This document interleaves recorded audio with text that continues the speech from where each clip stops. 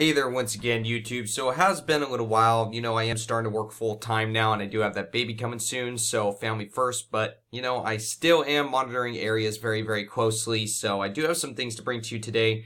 This is going to be a pretty long video, and there's a lot of stuff to talk about with a very little time. So if the video is too long and you just want to skip to something, please look at the parts section in the description box below, and that should help you get to the info that you want to see. Starting off, let's talk about Steamboat Geyser. Now, for those who watched for Steamboat Geyser eruptions on the seismic station Y and M, you probably missed it today. I almost missed it. Definitely almost missed it. But here we are at Y and M. And by the way, right now it's 6:36 p.m. Pacific Time, October 1st, 2019. Happy October. We do see Steamboat erupted right here with some more... Well, we do see a big burst at first. With a lot of these eruptions, there's like a burst of an eruption, then it calms down for a couple minutes, and then a smaller eruption occurs, but is much longer, but is smaller. And that's pretty much what we did see here. So I did update my Steamboat Geyser page. Let me move over. Every single time I see Steamboat Geyser erupt, I always update the page. And the most recent eruption is the 38th Steamboat Geyser eruption in 2019, which is officially the 70th eruption since it reactivated in 2018. It seems to be smaller in amplitude than other eruptions of 2019. However, the stream gauge near Steamboat Geyser does suggest that it did put out a good amount of water. And we do see now the spikes are either footsteps within the Norse Museum or rocks being thrown from the eruption. I believe it is footsteps. I believe they are footsteps, but that's for additional interpretation. But we do see the Steamboat Geyser eruption happened here. Here's the main burst, and it slowly erupted for, I'm going to say probably a good hour afterwards. It is a lot smaller. But, again, Steamboat Geyser did erupt. I almost missed it. However, I noticed this right here was not indicative of normal background activity that we see every day at the Norse Museum. So I went to check here, let me refresh this page, the stream gauge near Steamboat Geyser, which detects any and all water that flows through that stream. And we do see the last eruption was on the 25th, and we do see an eruption today.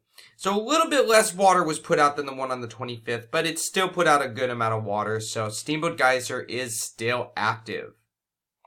Now, if the audio is skipping in this video, please forgive me. For some reason, something's going on with my computer, so just try to bear with me. Now, we did have an interesting event in Washington State. Notice up here, just northwest of Wenatchee. We did see a magnitude 1.9 other event. Yeah, that's interesting. Not an explosion, not a quarry blast, but a 1.9 other event at negative 1.2 kilometers in depth. All the way up here in the mountainous area. Notice that.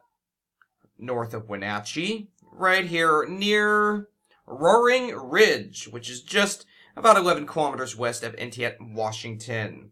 Now, something to note on here with this strange event, we're going to take a look at it in just a second. However, let's go to origin, and I do want to show you something interesting. So the location uncertainty, it's pretty good. So they pretty much know where it occurred. However, look at the depth uncertainty. Plus or minus, obviously it wouldn't be plus in this case, but minus 31.6 kilometers. Plus or minus, actually. So, it could have been could have been 32.8 kilometers in depth. Or it could have just been negative 1.2 kilometers in depth. So they really don't know. Yeah, very, very intriguing why the depth uncertainty is so large. I don't think I've ever seen a depth uncertainty that large before. But to me, it does look like an earthquake. However, you'll see why they labeled it as other event. Let's take a look at that right now. I pulled up some plots. I did make some plots for you guys from 3 of the closest stations to this event. Now, SLF in the UW network was the closest seismic station to feel this event. Looks like a normal tectonic earthquake. Looks run-of-the-mill. However, once you get into the 2nd and 3rd and beyond closer stations, you see something very weird take place, guys. Notice how there is a clear P wave arrival on all of these, which is the first wave to show up on any seismograph for any event, whether it be seismic or surface noise or whatever. The P wave is the first wave, no matter what. Okay. Second, we do see an S wave arrival right about here. Notice that. We see the P wave starts to die down, and boom, we do have an S wave arrival. However, what is this? There's a third increase in energy that is not a surface wave. That is not a Love or Rayleigh wave. So, very strange how there are 3 arrivals, actually. There's a P and an S and an unknown arrival. So, the way that this event propagated away from the source shows me that that's why they labeled it as other event. I have no clue what the heck this was, but it sure was a very strange magnitude 1.9 event in eastern Washington, just west of Entiet. Now, here we have Texas, past 7 days, magnitude 2.5 and above. And we do see that there's a magnitude 4.0. Notice that, at 5 kilometers in depth on September 30th, 2019 at 2147 UTC. Now, there was also an earthquake, a minor 2.6 at 4.7 kilometers in depth down here on the 25th. But I want to focus on this 4.0 right here. Very, very intriguing. It had multiple aftershocks related to this sequence. And then there was a 3.2, kind of near Fort Worth, just southeast or so of Fort Worth in Texas. But we're just going to take a look at the waveforms real quick and the frequency content of this magnitude 4.0 in Texas. Very, very, very intriguing. 140 people reported feeling this event, guys. So it was definitely a good-sized earthquake for Texas, since they usually don't have that many earthquakes of this size. I'm gonna say maybe strike, slip, earthquake. I don't know, though. I don't know. I'm still not great at at understanding moment tensors. So we'll figure that out later. But for now, I'm gonna say it's probably primarily a strike, slip event, I believe. Probably I'm gonna be wrong about that. Again, 140 people reported feeling it. Now, just real quick, there was a new study that finds faults in North Texas are sensitive to earthquakes. A new study shows that faults lying underneath North Texas are sensitive, and if disturbed, earthquakes could happen. And this 4.0 earlier did occur in kind of northern Texas, pretty much. The study, led by the University of Texas at Austin, included researchers from UT's Bureau of Economic Geology, Stanford University, and Southern Methodist University. Together, they created a comprehensive map of more than 250 faults, totaling more than 1,800 miles in combined length. Some of the fault lines extend under highly populated areas in the DFW region. Researchers said that the faults are relatively stable if left undisturbed, meaning that they probably won't ever have major earthquakes or anything like that. But that wastewater injection, a practice common during oil and gas operations, significantly increases the potential of the faults to slip if not managed properly.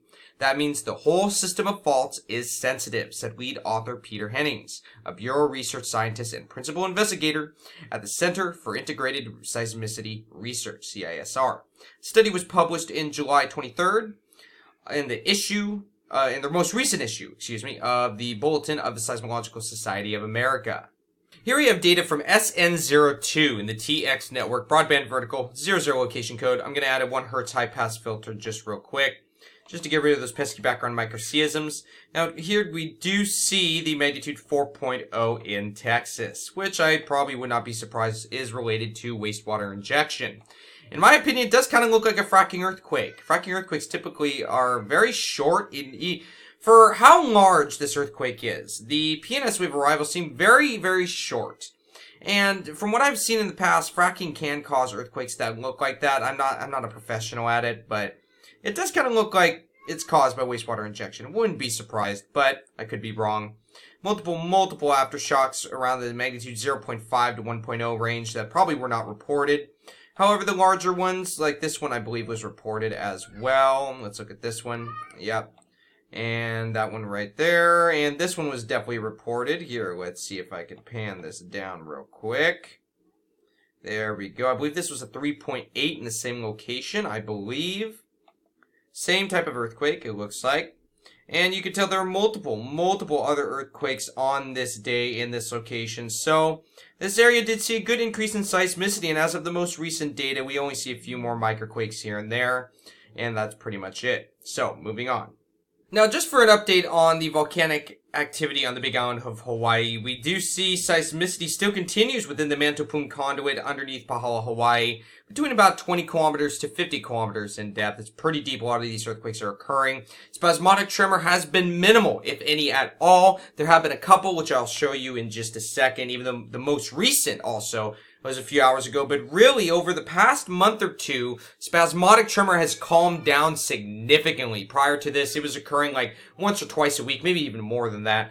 But you could definitely tell spasmodic tremor has been calming down, but seismicity seems to be probably maybe increasing, with some interesting low frequency events showing up at Kilauea over the past 24 hours, which I will show you in just a little bit as well, showing that volcanic activity is still alive and well underneath the big island of Hawaii. And the ground continues to swell and inflate at the Mauna Loa summit right up here, at the Kilauea summit, and along the Kilauea East Rift zone. So we are seeing still 3 areas on the big island of Hawaii that are still actively uplifting, meaning they're swelling because of a new influx of magma. The magma is not necessarily rising into onto the surface yet, but eventually it will reach a breaking point. Eventually it will. It can't just sit down there and inflate forever and ever. Who knows when that will be. So let's take a look at spasmodic tremor, which has pretty much only occurred a few times. And again, if you guys wish to know what volcanic spasmodic tremor is and its relation to the volcanic activity on the big island of Hawaii, please look in the description box below under links, and there should be a link there to my website, a page on my website about spasmodic tremor. It's one of my most favorite seismic events to study when they do occur, and they have been pretty low as of late. We do see here, let me zoom out a little bit, some strange type of spasmodic tremor, actually. It does not have the higher frequencies that we usually do see. Ignore the earthquakes. These two are earthquakes. Right here's the spasmodic tremor I am talking about. Right here. Very, very strange, guys. I don't know. It is very, very weird. But if we go to HUAD, right here, and go all the way back, let's see, when was this? Let's see, 2248 on the 3rd. Let's go to the 3rd at 2248. 2248. Come on, buddy. Alright, let's get rid of those background microseisms just real quick. I think it'll probably take a 1.5 hertz filter to do that. Come on, man. Take it too long. Come on, baby. There we go. Okay, so now this station that I'm showing you right here is on Hualalai volcano, which is far to the northwest of Mauna Loa. Now, notice how, here, let me try to move this around just a little bit. Notice how we do see it here, obviously, right? On the 3rd, at around 2236 to about 2306 or so. And then on here, we do see the same event at the same time.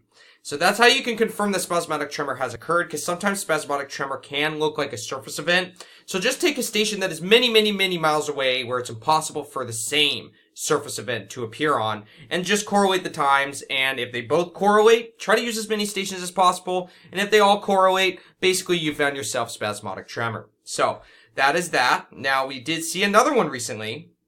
On September 26th to right about the end of the 26th, we did see 2 spasmodic tremor events. And as you can see right here, let's see if I can capture it. Don't know what's taking so long. There we go. Let's go to the spectrogram, shall we? Now, this is a typical spasmodic tremor event, which I've documented countless and countless times on my Hawaii blog, on my website, and also that new page that I put out about what spasmodic tremor is. This one was interesting, lasted from about 1711 UTC and ended, I'm gonna say, at about 1744 UTC. So about 32 minutes long, so, and not too strong either. Just a typical run-of-the-mill spasmodic tremor event. And we did see kind of a weird splotchy, in and out kind of spasmodic tremor event right here, which is very weird looking. That is the weirdest spasmodic tremor I've ever seen. But we definitely do know this one is spasmodic tremor. Very, very typical of the ones I've studied in the past, which you can find many examples of, again, on my website. Now, going forward, let's go all the way forward throughout all of these earthquakes. Come on. All right. Here's the most recent data, actually. Right here is the end of the data stream at about 7 UTC, or excuse me, about 7 p.m. Pacific time, October 1st, 2019. So many hours ago, we did see spasmodic tremor right here. Notice this. Here, let me try to move forward a little bit. Uh-oh. Come on, buddy. There we go. Another typical spasmodic tremor event, but it was extremely, extremely weak. Here, let me try to go to, let's see, let's try 100 amplitude count, which is very, very weak. There we go. You can kind of see the increase in energy right there, but basically the most notable one recently was on the 26th. So spasmodic tremor has been very, very minimal lately. Now, enough about spasmodic tremor. Let's talk about the weird seismicity that started to occur in the past 24 hours at Kilauea. Now remember, at the beginning of this month, I believe it was on September 3rd, excuse me, the beginning of last month. Sorry, I forgot it's October. On about September 3rd, I believe it was, we did see, for about a couple hours, we did see a rhythmic drum beat earthquake swarm of low-frequency earthquakes at Kilauea. It was coming from somewhere underneath the Kilauea summit, and I did look at that in one of my recent videos. I don't know which one it was. Just go check it out on my channel. Go to videos. So let's look at what's been happening today. Here we have CPKD, which is very close to the southern rim of the Kilauea Caldera and Halemaumau crater. Now notice how there wasn't too much of a rhythmic activity prior to the 1st, but once October 1st hit, at least the UTC day, October 1st, notice these little teeny tiny earthquakes down here at the bottom. Now most of them really, I guess, let's look at the dominant frequencies, shall we? So it doesn't really go past 10 hertz. I guess it can somewhat be labeled a low frequency event, a lot of these little teeny tiny earthquakes. But I don't know. Some of the frequencies go a little too high. Some of these go past 15 hertz. So I don't know exactly what type of earthquakes these are, but they are rhythmic, as you can see from the helicopters. But they're weak, and I mean very, very weak, guys. I mean, some of these are well below background levels. Like, for example, let's go to one of these. You can barely even make that one out right there. I mean, they're so tiny, guys. So very tiny. And here's the most recent data as of 7:07 p.m. Actually, right here would be 7:04 p.m. Pacific time. And it does seem like it still continues. Again, these are very weak events, but they are occurring nevertheless, and somewhat in a rhythmic fashion. So it's very interesting. The seismicity at Kilauea lately has been very weird, guys. Very, very interesting, that is for sure. Now I'm going to open this up. Let's see if I can zoom out. Notice that? Notice how they look very rhythmic. Very small, but very rhythmic. Let's try the same thing on WRM. Let's see, what is the zoom out time? The zoom out is 2400. Let's set the zoom out to 2400. Press OK. Let's go to the spectrogram. And what was it at? It was at about, I'm going to say 1430 UTC. Let's go to 1430 UTC, right about here. And notice if I cut out the, excuse me, let's see here. And that's, wow, that was really not working out. Okay, here we go. Okay, so you see these rhythmic beats right here, right? Notice that? Alright, well, let's go over here to another neighboring station, which is actually a little bit farther away from CPKD, about a mile or two, I believe. And we do see the rhythmic drum beat pattern here as well, except it doesn't carry too much of a rhythm, but we still do see many of these tiny, tiny rhythmic earthquakes still are occurring at Kilauea. So we know volcanic activity is alive and well underneath Kilauea, and I don't know when it'll erupt again. But I wouldn't be surprised if it's sometime in the next couple years at the max. So we'll just have to keep a very, very close eye on Kilauea. Hope you guys like that. Now let's move on to something else. Now here's the main thing that I wanted to talk about today, starting on September 12th. Actually, September 11th. September 12th, between those 2 days, there was a little bit of seismicity, but mainly starting on actually the 13th, September 13th. There is a big burst in seismicity, a large rapid-fire swarm with magnitudes not really surpassing magnitude 2.9, 3.0 or so. But still, there was so many earthquakes in that first swarm, just within that one day, within about a 10-hour period or so. Now, I am making an analysis page on that when I can get up. I don't know, I'll try to get it up by tomorrow, but you know how busy I am. I will try. Now, since September 13th to right now, October 1st, so that's less than a month, there have been 855 reported earthquakes of all sizes. Yes, for Long Valley supervolcano. Now, as we can see, Long Valley supervolcano is this entire area right here. Let's see. You can see the indentation right there. Notice that. This indentation is the caldera of an old super eruption, and there's still rumored to be 240 cubic miles of magma within its magma system. So it's still a potentially active, very dangerous supervolcano.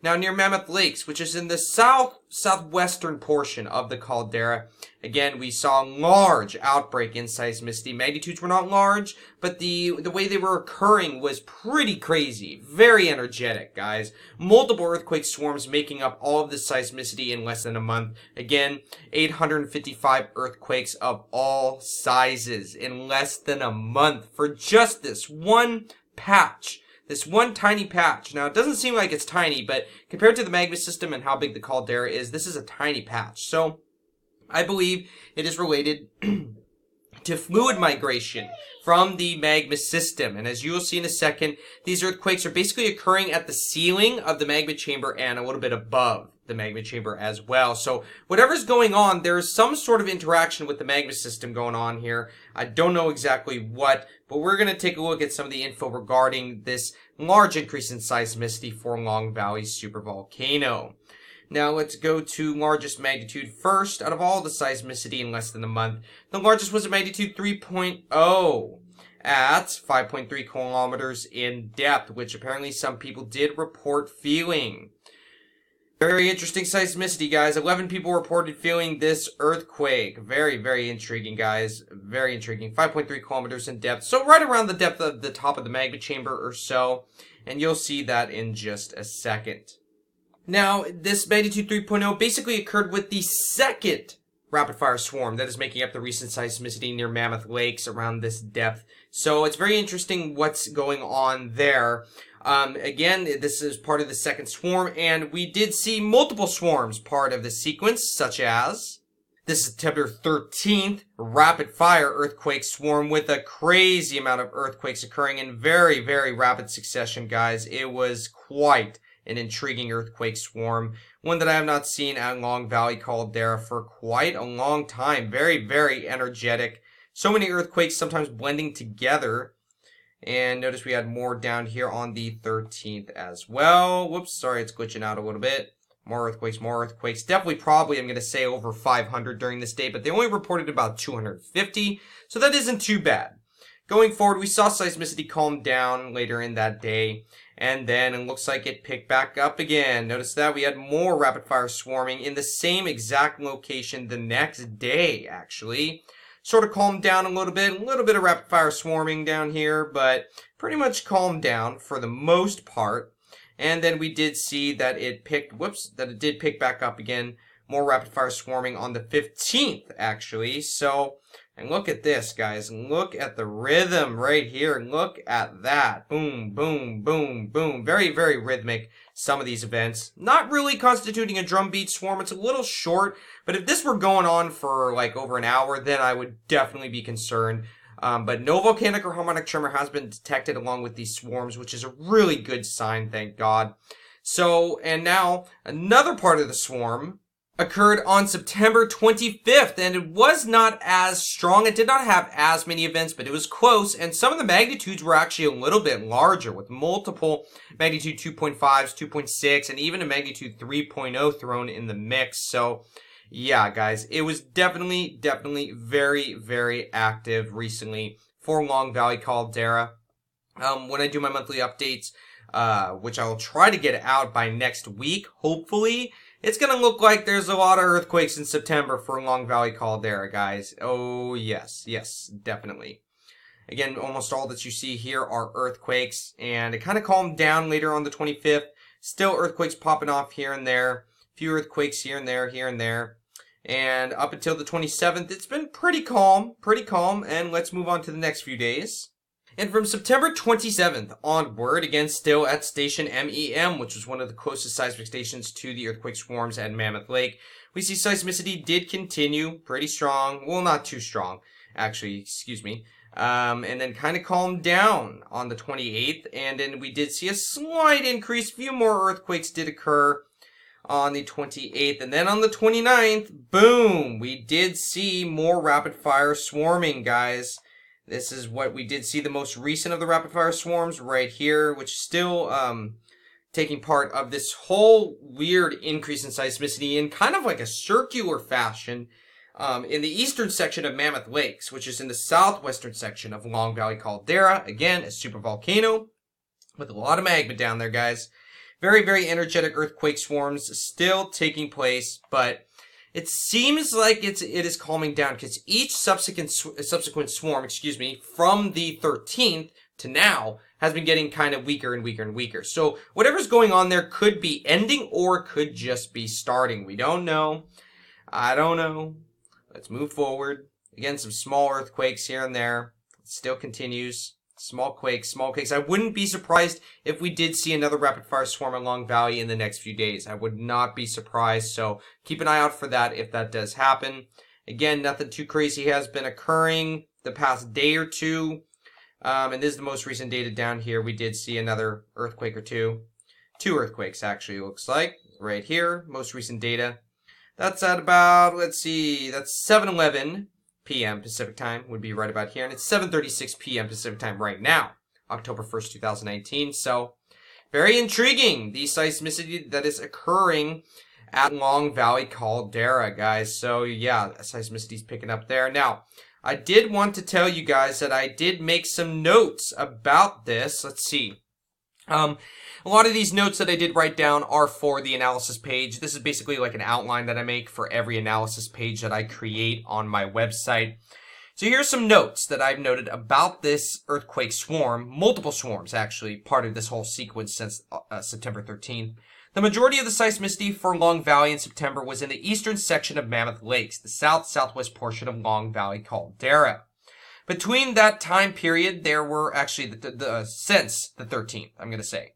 Since the 13th, there were 839 earthquakes reported during 3 separate swarm episodes. 51 earthquakes reported were above magnitude 2.0, with only 1 magnitude 3.0. The largest earthquake was a 3.0 at 5.3 kilometers in depth during the September 25th earthquake swarm.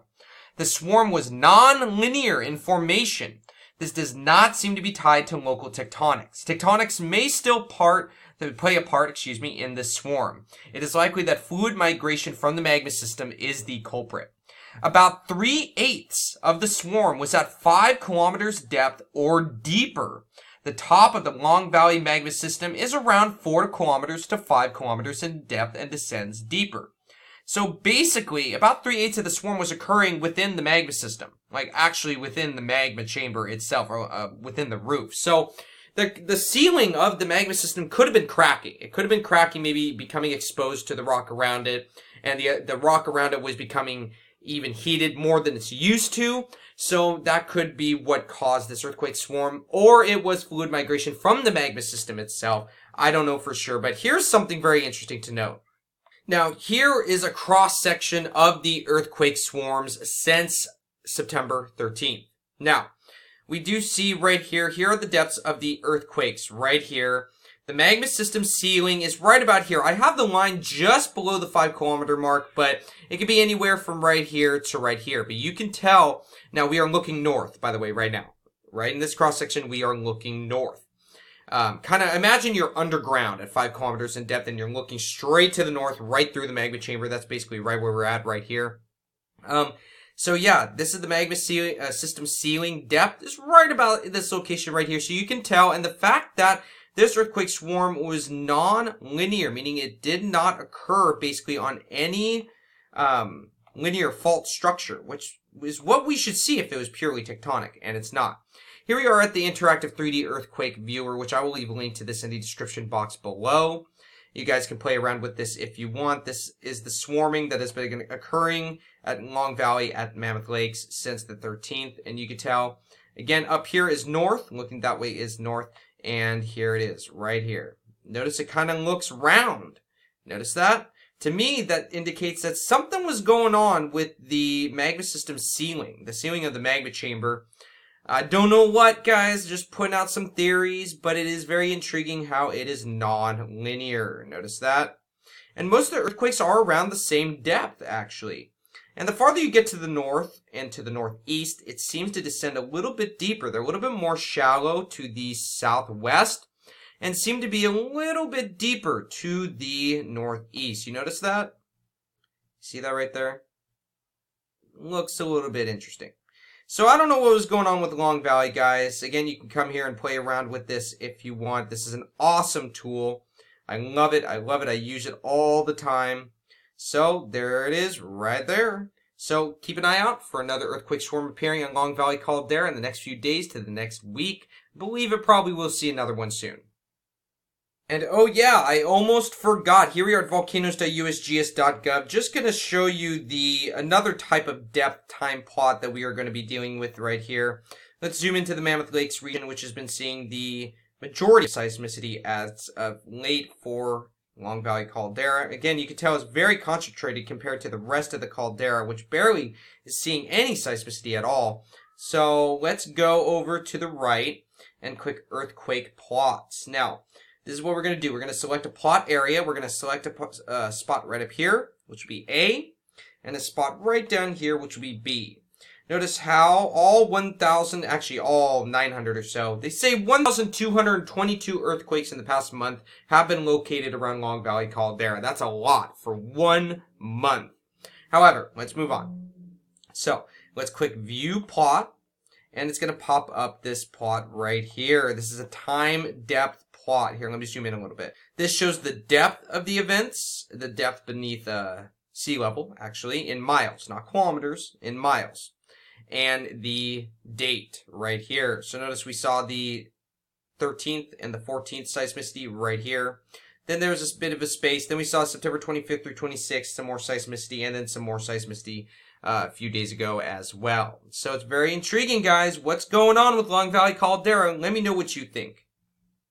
Alright, for this article right here, now, you can go into the description box below and click the link for this New York Times article. I don't like to use New York Times, but this was a good article that they put out, surprisingly.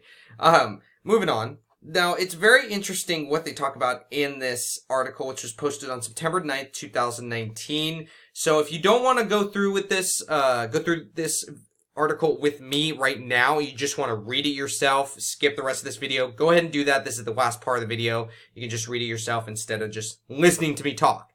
Okay, moving on. Seth Moran, sorry about that, Seth. I have emailed Seth a few times. He's a cool guy at the PNSN. Is worried about Mount Hood. In the 1780s, the volcano rumbled to life with such force that it sent high-speed avalanches of hot rock, gas, and ash down its slopes. These flows quickly melted the snow and ice and mixed with the meltwater to create violent slurries as thick as concrete that traveled huge distances, called lahars. They destroyed everything in their path. Today, the volcano, a prominent backdrop against Portland, Oregon, is eerily silent. Well, except for a few months ago, it was not silent, that's for sure. But, moving on. It won't stay that way. Mount Hood remains an active volcano, meaning that it will erupt again. And when it does, it could unleash mud flows not unlike those from Colombia's Nevada del Ruiz volcano in 1985. There, a mud flow entombed the town of Armero, killing roughly 21,000 people in the dead of night. On Mount Hood, any little thing that happens could have a big consequence, said Dr. Moran, scientist in charge at the Federal Cascades Volcano Observatory. And yet the volcano is hardly monitored. If scientists miss early warning signs of an eruption, they might not know the volcano is about to blow until it's too late. I can kind of see that. That could kind of be true. However, really, if there is severe seismicity, kind of like at Mount St. Helens, we'd pretty much know. However, that's not the point of this article. Moving on. Determined to avoid such a tragedy, Dr. Moran and his colleagues proposed installing new instruments on the flanks of Mount Hood in 2014. Those include 3 seismometers to measure earthquakes, 3 GPS instruments to chart ground deformation, which Mount Hood really needs bad, and 1 instrument to monitor gas emissions at 4 different locations on the mountain. Woo! Let's put those up, Seth. Come on, man. You can do it. But they quickly hit a major hiccup. The monitoring sites are in a wilderness area, meaning that the use of the land is tightly restricted. It took 5 years before the Forest Service granted the team approval in August of this year, 2019. Explain to me what would have happened and what would have gone through the heads of the Forest Service if Mount Hood erupted during that 5-year time span. So what did you do to help mitigate this situation with the Mount Hood eruption? Well, we just sat on our hands and hoped that it wouldn't blow. Really? Like, really? The approval is a promising step forward, but Dr. Moran and his colleagues still face limitations, including potential legal action. that may block their work. Are you freaking kidding me, guys? This article, wow, pissed me off. Now, it wasn't the article or the writers that pissed me off, or Cascade Volcanoes Observatory. It was the people saying that we shouldn't put seismometers on mountains that are gonna blow, eventually. Really?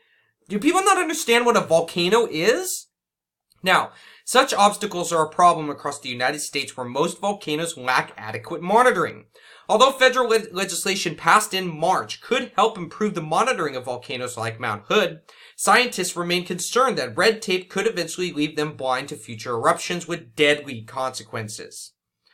Now, the United States is home to 161 active volcanoes, many of which form a line along the west coast through California, Oregon, and Washington and Alaska. 7 of the 10 most dangerous American volcanoes are in the Cascade Range, and 6 of those are not adequately monitored. In contrast, countries like Japan, Iceland, and Chile smother their high-threat volcanoes in scientific instruments. Well, duh! At least they're doing something right. The U.S. really doesn't have anything to this level, said Eric Cometti, a volcanologist at Denison University in Ohio. Yet, there's no question that better monitoring could save lives. Volcanoes don't typically erupt without warning. As Mount St. Helens awoke in May 1980, a series of small earthquakes could be felt on the surface nearby. Shortly thereafter, the volcano started to deform. Steam explosions sculpted a new crater while a huge bulge emerged on the volcano's north flank. Earthquakes continued, landslides rumbled, and ash-rich plumes erupted, all before the main event.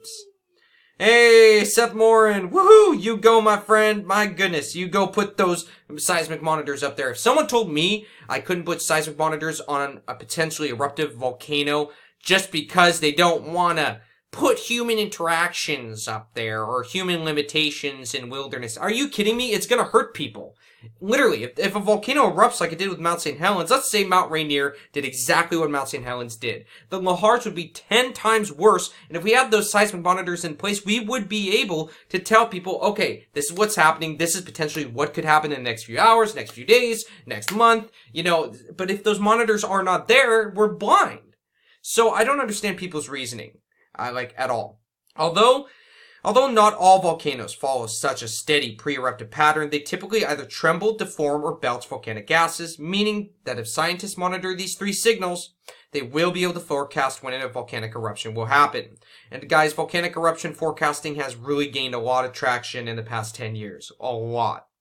Take Hawaii as an example. Shortly after earthquakes picked up at the Kilauea volcano on April 30th, 2018, scientists at the HVO could tell that they were not only increasing, but they were also propagating to the east. That was not only cool, it was vital for emergency management, Dr. Morin said. Scientists used those signals to project where magma might erupt, and planners evacuated residents in that area. The eruption destroyed more than 700 homes, but remarkably nobody died, and it was all thanks to 60 seismic stations located across the island. Without those instruments, we would have been blind, said Tina Neal, the scientist in charge at the HVO. While we would have known something was happening, we would have been less able to give guidance about where and what was likely to happen. Dr. Morin and his colleagues had that example in mind as they pressed their case for adding instruments to Mount Hood. They submitted a proposal to the Forest Service in 2014, but the instruments, which will be housed in 4 feet tall boxes with radio antennas and solar panels on the outside, violate the Wilderness Act. Dude, they're 4 feet tall boxes! What? Which prohibits any new structures and even noise pollution within federal wilderness areas. I see the Wilderness Act as nature's Bill of Rights, said George Nickus, the executive director of Wilderness Watch, a conservation group that opposed volcano monitoring. Opposed volcano monitoring in federal wilderness. Opposed volcano monitoring. Are you insane? Oh my god. Okay. I think it is so important to have places like that where we can just step back out of the respect and humility, and appreciate nature for what it is. Yeah, I'm sure people did that during the 1980 eruption of Mount St. Helens. In reviewing Dr. Morin's proposal, the Forest Service provided the public with an opportunity to comment, during which they received more than 2,000 statements. Most of the statements agreed that the wilderness needs safeguarding. People are so... I'm sorry. Oh my goodness. People are so incompetent when it comes to volcanoes. Like, really, guys. Oh, man. Oh, man. Moving on. Moving on, guys. We just need to move on, otherwise I'm going to be ranting all day, all night. To Jonathan Fink, a geologist at Portland State University who also wrote a public comment in favor of volcano monitoring, this argument is misplaced. Thank you, Jonathan. That's very true.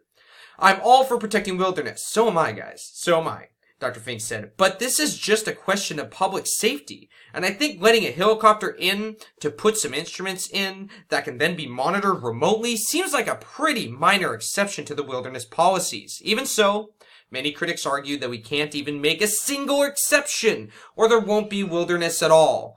Wait, so if we put some seismic stations in, then all of a sudden we're going to be building cities on top of these volcanoes? Really? Okay. I need to stop ranting because this got my blood pumping that people are just so incompetent about volcanic hazards. I mean, it's gonna blow up in their faces. Literally. Gonna blow up in their faces. It's not wilderness if you have structures, if you have roads, if you have motorization. In fact, it's anti-ethical to the whole idea of wilderness. Oh, man. Other critics say the project is far from necessary. If we can do something like land one of those landers on Mars, we can move a few miles back from a volcanic feature and monitor it from a little further away. But Dr. Morin and others argue that the work is not possible unless they get up close and before the volcano begins to rock. Amen, Dr. Morin. Amen. The name of the game is to be able to detect and correctly interpret these warning signs as soon as possible, to give society as much time as possible to get ready. When Mount St. Helens first began to rumble, scientists couldn't tell if the quakes originated under the volcano itself or 5 miles away at a nearby fault. They only had one seismometer 2 miles to the west of the volcano, so they rushed to place more instruments on its slopes, a risk that would not be allowed today. And within days, they knew the volcano itself was shaking. Looking back on it, it's really miraculous that they were able to do what they did, Dr. Morin said. Wow, look at that volcanic eruption, guys. Scientists have since learned that we don't always get as much time as Mount St. Helens allowed. At Cobolco, a volcano in southern Chile that's similar to the volcanoes in the Cascades, all was quiet during the early afternoon of April 22nd, 2015. But tremors began in the late afternoon, and by 6:04 p.m. local time, the mountain was sending a plume of gas 10 miles into the sky. Less than a day of precursor warnings, guys. Less than a day. That puts even more stress on the fact that we need these instruments up there, and we need a lot of them, guys. And they wouldn't get in the way of bears. Bears might check them out for a second, move on. They're harmless. They just sit there. We're not building cities up there. Really. Come on. With such a narrow window, the first line of defense is to have a solid monitoring network in place whenever a volcano awakens. You're going to either get in there ahead of time and put in the instrumentation you need, or you're just going to accept that you're going to go blind into the entire eruptive period, and whatever happens, happens. Although none of these volcanoes appear to be building toward an eruption today, there's no question that they pose a serious hazard. The USGS has a deep understanding that these volcanoes are going to erupt again, within our lifetimes and within our children's lifetimes. The evidence is all there. Beyond Mount Hood, Mount Rainier near Seattle could also unleash viscous volcanic mud flows called lahars. There, 80,000 people live in the path of disaster, and yet the mountain only has 19 instruments, which scientists say is not enough given its vast size. Now, I think 19 instruments is good for Mount Rainier. Yes, it does need more, but I think that's pretty good. That was a bad example for them to put. They should have talked about Glacier Peak, which they do in just a second, but really, Glacier Peak, yeah, it's in desperate need, and it can produce some of the most explosive eruptions in the contiguous United States. Yeah. Meaning the ability to throw enough ash into the air to halt traffic for days or even weeks and cost billions of dollars. It has only one seismometer. One. And Glacier Peak, likely during its next eruption, will erupt larger than Mount St. Helens did in 1980. Yeah. Glacier Peak is the only other volcano, basically, in the Cascade Range that could produce such huge eruptions like Mount St. Helens. Mount St. Helens could produce some large ones. It's the type of magma involved that has to do with its eruptive capability. Alright, moving on. Without equipment to detect the eruption, airplane passengers just might find themselves living in a high-altitude nightmare. In 1989, a Boeing 747 flew through an undetected ash cloud in Alaska. All 4 engines shut down, and the airplane went into a nosedive. It descended 13,000 feet before the pilots were able to restart the engines. Hundreds of thousands of people fly across the West Coast and above active volcanoes every day. Eruptions in Alaska and California would also be felt across the nation. Anchorage is a major cargo hub, meaning that many FedEx or UPS packages travel through Alaska, but an eruption might bring that to an alarming halt. And because California produces a large portion of the nation's food, an eruption might limit the fruits and vegetables found at supermarkets as far as the East Coast. We're not just doing this for academic purposes, this is so that we can give good information to emergency managers, and that's the end in all of this. And apparently people don't give a crap. Despite the permit's recent approval, Dr. Drager notes that there are still a number of steps before any instruments can be placed on Mount Hood. They will now have to choreograph the assembly of instruments, hire personnel, and schedule helicopter trips around weather and other potential obstacles. Moreover, the Forest Service and the observatory could still face a legal challenge from Wilderness Watch or other groups that adds years to the installation, if not blocking it altogether. This is more proof that the Forest Service has abandoned any pretense of administering wilderness as per their letter or spirit of the Wilderness Act. Oh, and Mr. McFarlane, whose group is discussing litigation with an attorney. Really, they're gonna sue the Cascade Volcano Observatory for putting seismometers on a volcano that could erupt and kill people? Are these people, please, in the description box, or excuse me, the comment box below, please tell me how absolutely insane you think these people are to stop seismic monitoring, or any type of monitoring at all, of any volcanoes. Oh man. And then there is more work to be done monitoring other hazardous volcanoes beyond Mount Hood. Volcanologists across the nation were pleased this March when Congress passed the National Volcano Early Warning and Monitoring System Act. Woo! Congress did something good! Yay! Which seeks to ensure that volcanoes nationwide are adequately monitored. Yay! While they wait, Dr. Morin and his colleagues will hold their breath, hopeful that these volcanoes stay in a deep slumber, but aware that one just might erupt at any moment. Alright, guys, so, interesting. Okay, so, the National Volcano Early Warning and Monitoring System Act. This act may be titled as there's the title, okay. The Secretary of the Interior shall establish within the United States Geological Survey a system to be known as the National Volcano Early Warning and Monitoring System to monitor, warn, and protect citizens of the United States from undue and avoidable harm from volcanic activity. The purposes of the system are to organize, modernize, standardize, and stabilize the monitoring systems of the volcano observatories in the United States, which includes the Alaska Volcano Observatory, California Volcano Observatory, Cascades Volcano Observatory, Hawaiian Volcano Observatory, and Yellowstone Volcano Observatory, and to unify the monitoring systems of volcano observatories in the United States into a single interoperative system. The objective of the system is to monitor all the volcanoes in the United States at a level commensurate with the threat posed by the volcanoes by upgrading existing networks on monitored volcanoes, installing new networks on unmonitored volcanoes, and employing geodetic and other components when applicable. The system shall include a National Volcano Watch Office that is operational 24 hours a day and 7 days a week. Wow, that is pretty cool, guys. That hasn't been created yet, but one of these days we're going to have a website like that we're just going to go to and get updates from the government about volcanic eruptions. So that's going to be pretty interesting. A National Volcano Data Center. Look at that. A National Volcano Data Center. Wow, I'm kind of excited to see what that's going to entail, guys. I'm really like, this is Christmas for me. This is, oh man, I'm really excited to see what that's going to entail. They're probably going to have some goodies in there, that's for sure. An external grants program to support research in volcano monitoring, science, and technology. So yeah, guys, yeah, very, very intriguing. They did pass a law, and it actually passed. Woohoo! So that's basically it right now. Let's see if any large earthquakes or any weird stuff has occurred while I have been talking, which sometimes it does. Let's see here, nothing too crazy right now, so that's about it. Sorry this video was long, I just had a lot to talk about, and in what, 49 minutes? Man, 49 minutes, guys. Well, that's it for right now. Let me know what you think. God bless, and I will see you guys later.